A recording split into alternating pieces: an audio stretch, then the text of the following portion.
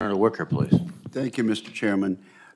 Secretary Dalton, you answered a standard question that the chair asks every nominee about timely responses to questions for the record and also other inquiries.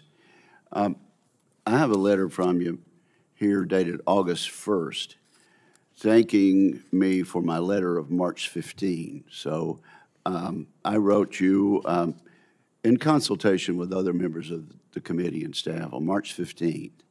So it's April, May, June, July, and half of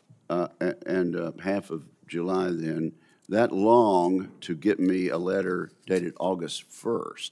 You consider that a timely response?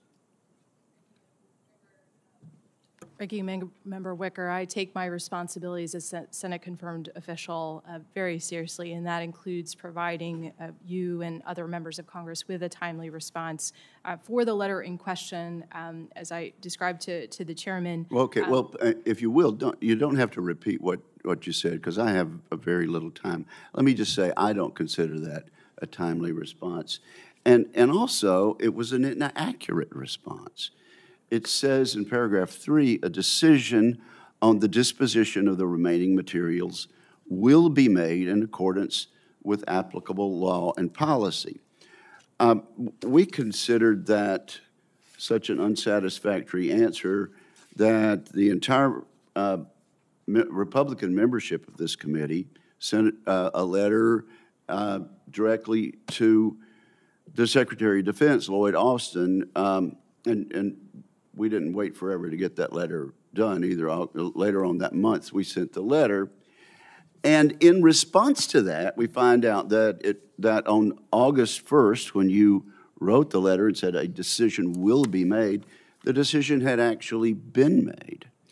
And title to the property was transferred to Iron Planet, which is a broker that sells off excess property, by the end of April 2023. Now we wrote you on March 15, and some month and a half later, when perhaps this decision could have been stopped, somewhere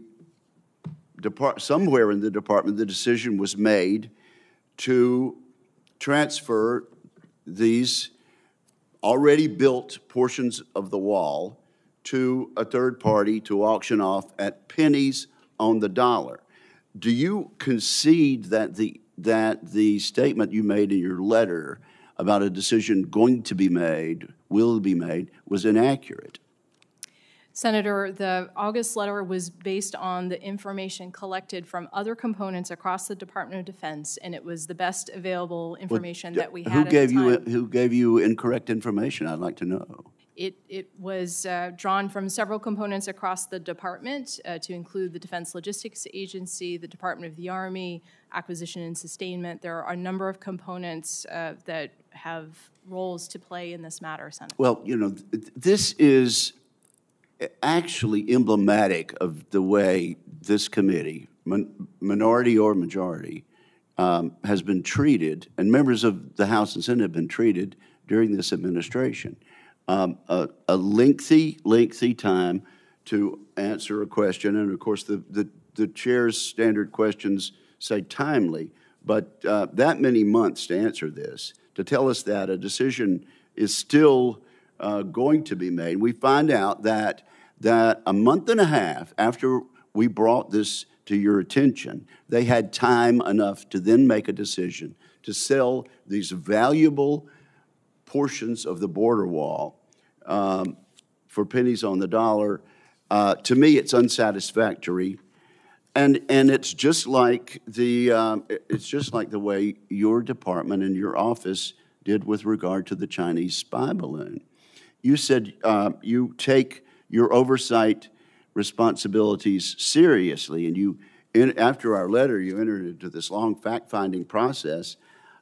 It doesn't appear that you did that with regard to all of the questions regarding NORAD's lack of established identification, characterization, and handoff procedures.